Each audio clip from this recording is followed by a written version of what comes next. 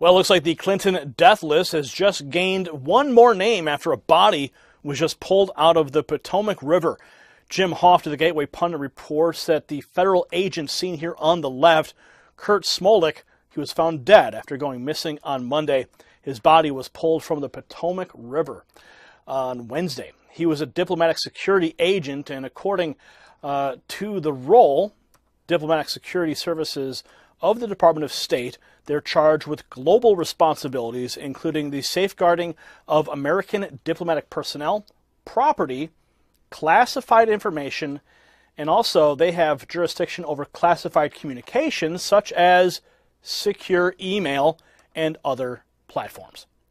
So apparently, a State Department Security Services official found floating in the Potomac, worked with Hillary Clinton, and he had access and jurisdiction over classified communications as well as emails.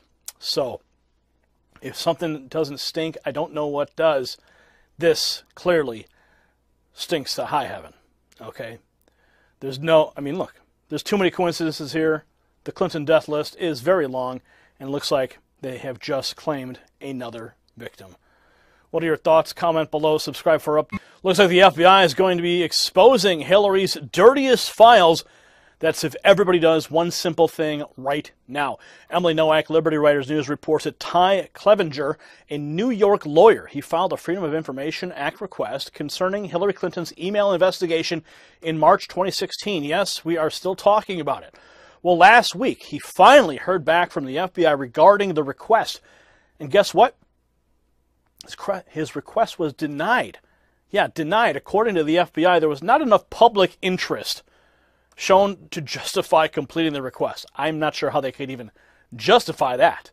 Public interest, not enough? I think that's probably one of the greatest public interests. They say here, the FBI says it will only release records from files of former investigations if the subject directly consents, is deceased, or if there is strong public interest in the case. Wow. They write here, FBI Records Management Section Chief David M. Hardy bolstered the last claim, telling Clevenger in an email that, quote, "You have not sufficiently demonstrated that the public's interest in disclosure outweighs personal privacy interests of the subject." Wow, they also said here, it is incumbent upon the requester to provide documentation regarding the public's interest in the operations and activities of the government before records can be processed pursuant to the FOIA request. Okay. Man, can you imagine compiling all the public interest information into one email? That would fill a book. And they're claiming there isn't any? They say here that considering the Clinton email investigation was a major scandal during the 2016 election that captivated a good part of the electorate, yes, I'd say that there is public interest. Now, Clevenger was specifically looking for documents that were filed after a referral to the Department of Justice from the former House Oversight Chairman Jason Chaffetz, who asked the DOJ to, quote, "investigate and determine whether Secretary Clinton or her employees and contractors violated statutes that prohibit destruction of records, obstruction of congressional inquiries, and concealment or cover-up of evidence material to a congressional investigation." They state here Clinton was found to have used a secret, non-government server during her time as Secretary of State.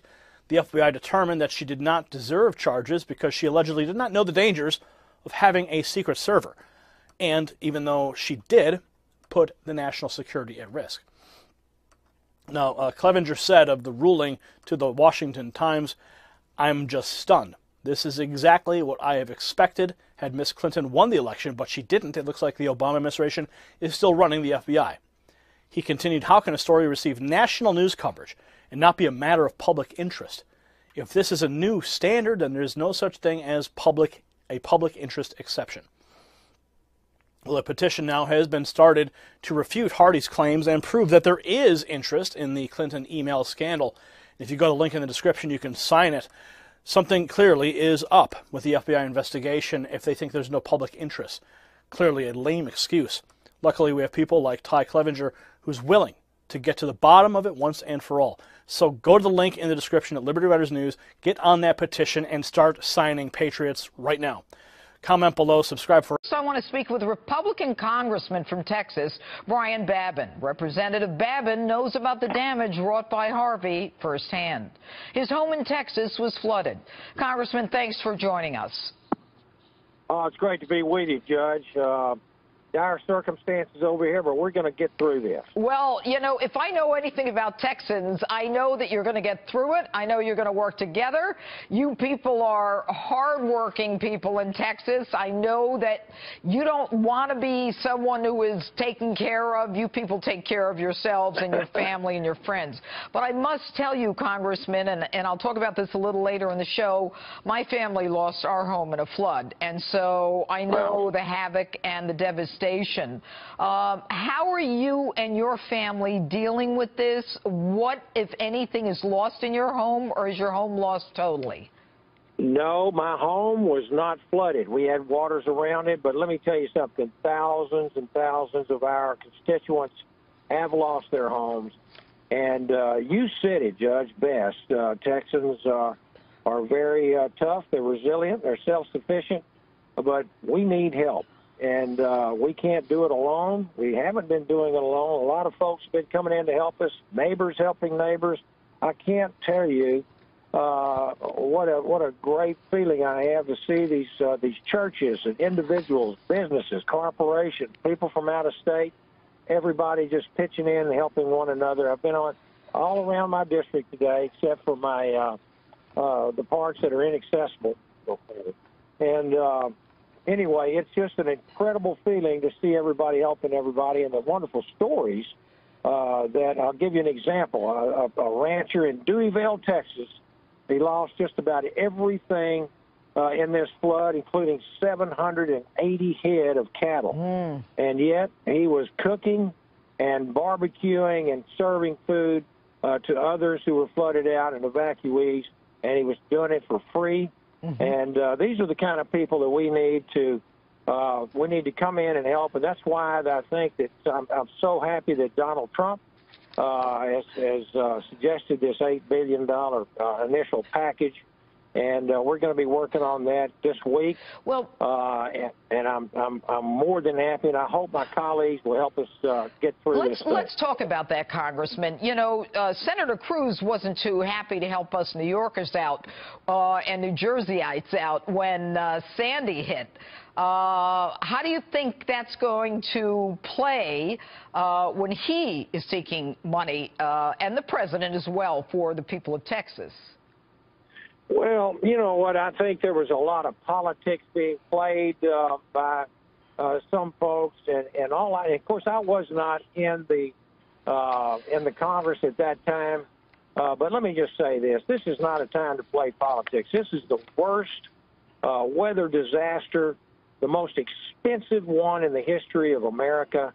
And this is not the time to play politics. Well, we certainly hope not. Congressman, it never is. But unfortunately, there's a lot of people who suffered in the Northeast during some of our hurricanes. But let's hope that everyone remembers the importance of coming together. And, you know, Congressman, you referenced someone who lost X number of head of cattle. Do you worry about disease, mosquitoes, E. coli, people not having access to fresh water, food, you know, grocery stores being flooded? How are you guys dealing with that? We're dealing with it with helicopters. I mean, I personally delivered a huge load of food and supplies to several areas that were stricken in my district, even today in Newton County and also in Orange County. But we're dealing with it, and let me tell you something. The private donations, the churches, the individuals that are coming over and helping others. As I said, even some of our first responders lost their homes as well. They're still out rescuing people. It's incredible to see people that are stepping up to the plate. You know, folks don't have their hands out down here, but they know when they need help, and that's exactly what's happening. Right. And so I'm very, very happy and gratified to see everybody doing this. Yeah, and I think, and I must tell district, you, Congressman, I think it's your lieutenant governor who talked about the flotilla, so much like the flotilla of Dunkirk, and so many people That's coming right. from around the country to help Texans. Oh, it's just amazing. Florida, Louisiana, especially Louisiana, all of our neighbors have been coming in. Pennsylvania, Oregon, unbelievable amounts of people are down here helping folks. And, you know, we're going to get through this thing. I still have some areas of my district that are inaccessible. We've got some major, major problems down in the eastern part of Harris County. We have got Crosby, Deer Park, Pasadena, LaPorte, and Nassau Bay, Clear Lake. You know, those are some of our refining areas. Huge, largely industrialized. They're shutting some of these refineries down. These people need to get back to work.